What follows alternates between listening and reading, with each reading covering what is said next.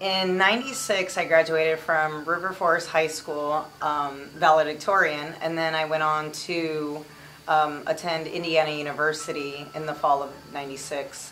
And I was in a car accident shortly after arriving on campus, and it just kind of changed everything that I had in my future.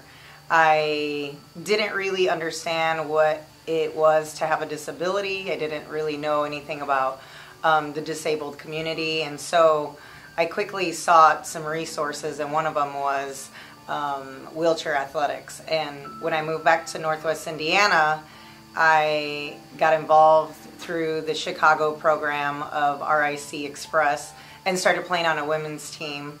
And through there, I learned about all of the possibilities of sport with having a disability. And so I learned about the Paralympics quickly after, and it seemed like everything changed. I went to the University of Illinois to do my graduate work, as well as play on the women's basketball team, and I was selected to my first Paralympic team in 1999, and then competed in the Sydney Games in 2000.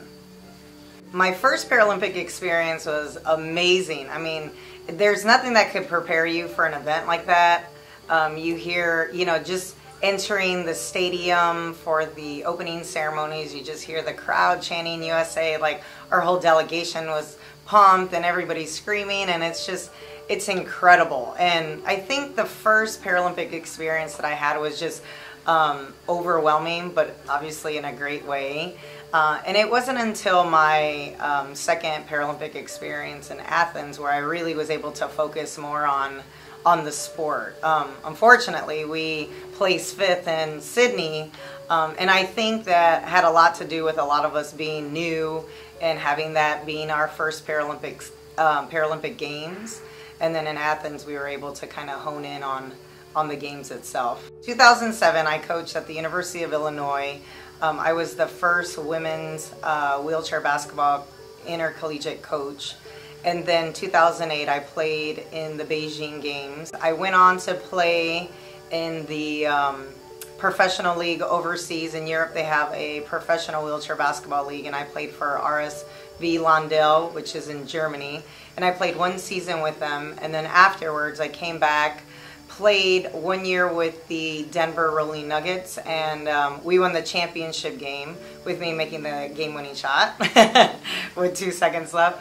And then after that, getting older in age, I really wanted to settle down and have a family. Basketball was my first priority for so many years that I kind of pushed everything else to the side. And so just getting up there in age, I was ready to, find my match and settle down and have a family. Winning gold medals I thought was the most incredible experience of my life, but it was my daughter, and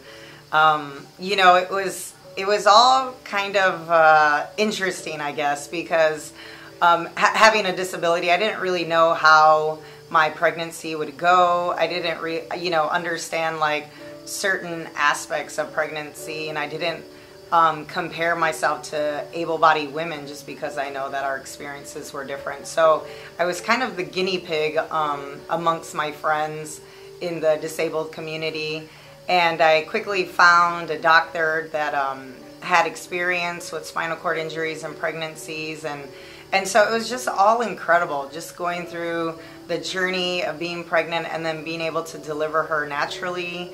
Unfortunately, she spent some time in the NICU, but now she's just incredible. She's amazing. It's, there's just a love that you have for your kid that you never knew existed, and she inspires me to, stay healthy, because just both for my husband and I, I'd like for us to have long lives with her, and, I just want to make really good choices for her.